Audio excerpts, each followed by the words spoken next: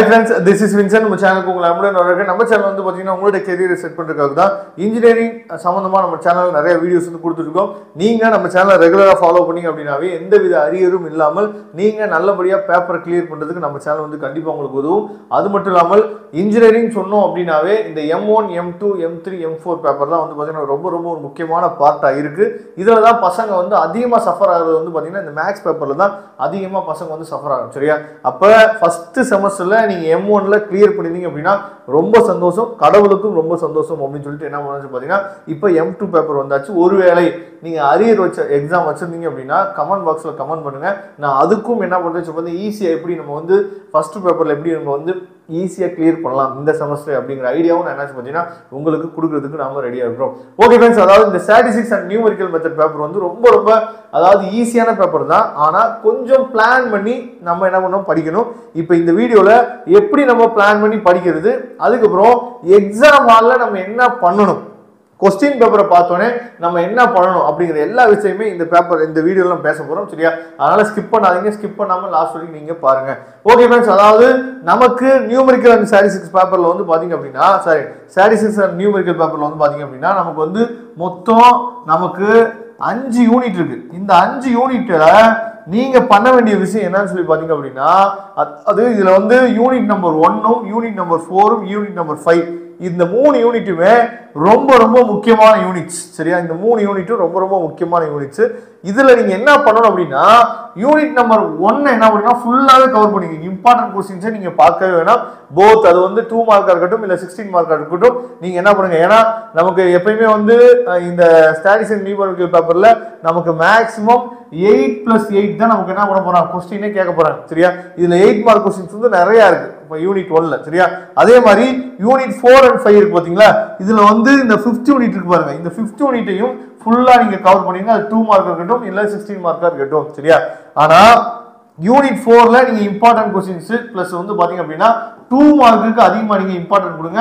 இதுல இருந்து 3 2 மார்க் மொத்தம் நமக்கு எத்தனை 2 மார்க்னா 10 2 மார்க் நம்ம எழுதணும். இந்த 4th சாப்டர்ல இருந்து மட்டும் 4th யூனிட்ல இருந்து மட்டும் நமக்கு வந்து 3 2 மார்க் வந்து கேக்குறாங்க. அதுக்கப்புறம் இந்த செகண்ட் யூனிட் தேர்ட் யூனிட் படிக்கவே வேணாமா சார் அப்படின்னு சொல்லி கேட்டீங்கன்னா படிங்க. வெறும் இம்பார்ட்டன்ட் क्वेश्चंस மட்டும் 2 மார்க் இல்ல 8 மார்க் நீங்க என்ன பண்ணலாம் சொல்லுங்க. இம்பார்ட்டன்ட் क्वेश्चंस மட்டும் நீங்க படிச்சீங்கன்னா போதுமானது. அப்ப நீங்க இப்போ உட்கார்ந்து என்ன பண்ணணும் அப்படின்னு சொல்லி பாத்தீங்கன்னா உங்களோட எய்ம் என்னவா இருக்கும்னா first unit 5th unit full and full நம்ம என்ன பண்ணணும் கவர் பண்ணிடணும். அது இம்பார்ட்டன்ட் क्वेश्चंसே பார்க்காதீங்க.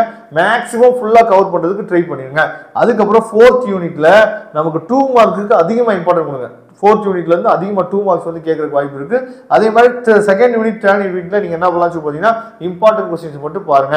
ஓகே சார், நாங்க எக்ஸாம் ஹால்ல என்ன சார் பண்ணணும்? இப்போ ஃபார் எக்ஸாம்பிள் நம்ம என்ன பண்ணலாம் சொல்லி பாத்தீங்கன்னா இப்போ நம்ம வந்து என்ன பண்ணலாம், உங்களுக்கு ஒரு क्वेश्चन வந்து நான் என்ன சொல்றேன் உங்களுக்காக நான் காட்டுறேன். சரியா? இப்போ இந்த क्वेश्चन வந்து இருக்கு. இந்த क्वेश्चन வந்து எப்ப அப்படின்னா அதாவது நவம்பர் டிசம்பர் 2022ல இந்த क्वेश्चन. சரியா? இப்போ இந்த क्वेश्चन நீங்க பாருங்க நல்லா. அதாவது இப்போ உங்க கையில क्वेश्चन பேப்பர் கொடுக்குறாங்க. உடனே நம்ம என்ன பண்ணுவோம்னு சொல்லி பாத்தீங்கன்னா क्वेश्चन பேப்பர் வாங்கின உடனே நம்ம பண்றது என்ன அப்படின்னா கடைசி அப்படி திருப்பிட்டு சரியா क्वेश्चन பேப்பர் திருப்பிட்டு 16 மார்க் क्वेश्चन பாக்குறது. ஃபர்ஸ்ட் क्वेश्चन என்ன வந்திருக்கு, செகண்ட் क्वेश्चन என்ன வந்திருக்கு, தேர்ட் क्वेश्चन என்ன வந்திருக்கு, இத தான் நம்ம பார்த்தோனே என்ன பண்றோம்னு சொல்லி பாத்தீங்கன்னா ஒரு முடிவுக்கு வந்துரும். क्वेश्चन ஃபுல்லா நம்ம ரீட் பண்ணி முடிச்சோனே ஒரு முடிவுக்கு வந்துரும். என்ன முடிவுக்கு வந்துருவோம்? क्वेश्चन பேப்பர் கஷ்டம்பா, क्वेश्चन பேப்பர் இருக்கிறது எதுவுமே நமக்கு தெரியவே இல்லப்பா அப்படின்னு சொல்லிட்டு என்ன பண்ணிடுவீங்கன்னு சொல்லி பார்த்தா ஒரு முடிவுக்கு நீங்க வந்துருவீங்க. இதை தான் நீங்க பண்ணாதீங்க. தயவு செய்து क्वेश्चन பேப்பர் வாங்கினோடனே நீங்க என்ன பண்றீங்க அப்படின்னா ஃபர்ஸ்ட் இந்த 10 மார்க் 10 2 மார்க் இருக்கு பாத்தீங்களா, இந்த 10 2 மார்க்கை மட்டும் பாருங்க. சரியா? Define type 1 and type 2 error, write down the அதாவது uses of chi square distribution. சரியா? அதுக்கப்புறம் what to you mean by two-way classification in analysis of variance. அதுக்கப்புறம் give the reason why 2/2 Latin square is not possible. அதுக்கப்புறம் state the condition for conversion of Newton-Raphson method and the order of conversion. சரியா? அதுக்கப்புறம் solve சொல்லி கொடுத்து cos Jordan மெத்தட்ல எவ்வளவு ஈஸியான some பாருங்க. காஸ் ஜோர்டன் மெத்தட்ல இத சால்வ் பண்ண போறோம். இதை நீங்க சும்மா எலிமினேஷன் மெத்தட்ல போட்டீங்கன்னாவே x ஓட வேல்யூ y ஓட வேல்யூ உங்களுக்கே தெரியும். அது சும்மா ரஃபா எழுதி பார்த்துட்டு x க்கு y க்கு என்ன வேல்யூ கிடைக்கும்னு பார்த்துட்டு நீங்க காஸ் ஜோர்டன் மெத்தட்ல அதுக்கப்புறம் போட்டு நீங்க ஆன்சர் வெரிஃபை பண்ணிக்கலாம். அதுக்கப்புறம் இந்த 8th क्वेश्चन அதே மாதிரி ரொம்ப ஈஸியான மெத்தட் தான். அதே மாதிரி taking h is equal to 0.2 கொடுத்துருக்காங்க.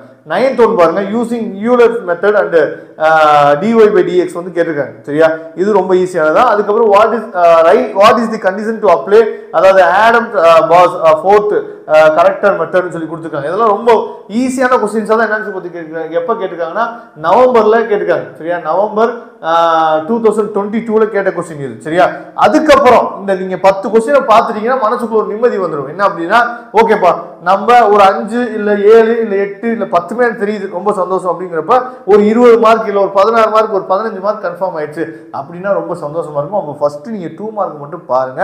அதுக்கப்புறம் 11th கொஸ்டின் எழுத போகும்போது மட்டும் நீங்க என்ன பண்ணுங்க பாருங்க, 11th கொஸ்டினை ரீட் பண்ணுங்க. அதுக்கப்புறம் என்ன பண்ணுங்க 12th கொஸ்டின். ஏன்னா இப்படி நீங்க வந்தாதான் ஓரளவுக்கு நம்ம மனசுக்குள்ள என்ன பண்ணுவோம், ஒரு பாசிட்டிவான எனர்ஜி எப்பயுமே நமக்கு இருந்துட்டே இருக்கும்.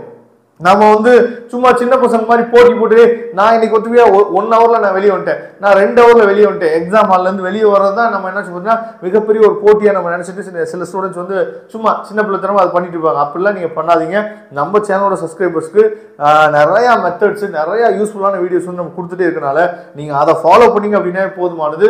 கண்டிப்பா நீங்க நல்ல மார்க் வந்து ஸ்கோர் பண்றதுக்கு நம்ம சேனல் வந்து கண்டிப்பா உங்களுக்கு உதவும். ஆனால் ரெகுலரா நம்ம சேனலை ஃபாலோ பண்ணுங்க.